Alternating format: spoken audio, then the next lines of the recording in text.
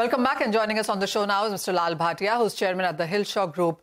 Mr. Bhatia, thank you so much for taking time for us today. I want to start with the macros first, and we're looking at geopolitics. Markets also are awaiting the U.S. Fed policy meeting in the next week. And in the meanwhile, we have seen some safe haven into many of these tangible commodities just about continue. How would you look at the way the month of October has panned out, where most of the commodities are trading in the positive? Well, first of all, a very good afternoon to you, and thank you for having me. It's the Chinese the Chinese market that is going to dictate a lot of things. Number one, if you look at China by itself, 60% of every mineral that is dug goes to China.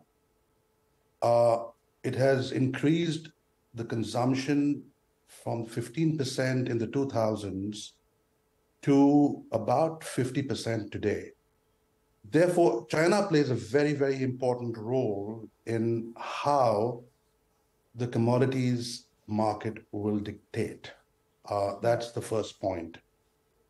The second important thing that needs to be understood is that based on the last week's Belt and Road Forum that happened in China, most of the infrastructure spending that had to be done in the $1 trillion plan is coming to an end. So there's going to be a shift from the most infrastructure spending to the spending in consumer confidence and services. Based on that, I feel, in my opinion, that there's a lot of volatility that's going to be coming in to these markets. And, we need to be cognizant of that. Mr. Bhatia, the whole this year went in expectation that the Chinese demand will come back. And China, while did keep trying with smaller measures, stimuluses here and there, we haven't seen that make a big impact or a dent on commodities until now. What's your sense on how are we headed towards an end of the year with what China's been doing?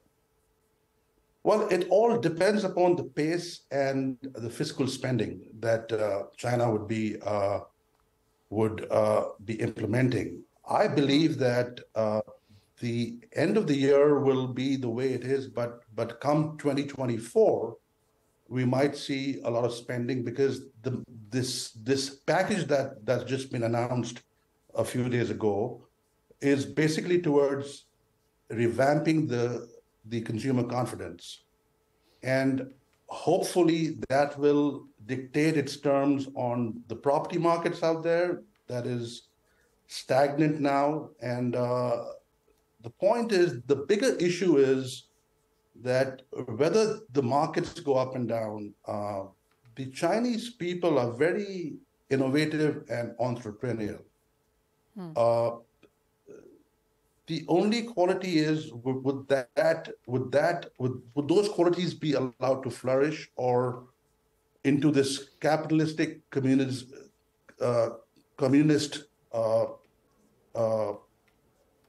forum, or will the Marxist contradictions come in place? That'll dictate a lot in the overarching pictures of the way the markets would be dictated. Clearly, I'm sure politics and geopolitics, it's center stage right now. But also, what's your sense on the price views going forward when you look at many of these commodities, and whether it's going to be about on what the U.S. Fed does, on how Chinese demand comes back? Within the commodities, what would your favorite top picks be? Within the commodities, I think the EV vehicles that are being built in China is taking off. The only question is, would the consumers out there be able to spend it, or would China have to depend on exports because lack of local consumption? But then we have a bigger problem there are these trade wars. Would that be able to be curtailed? Would that be able to be controlled?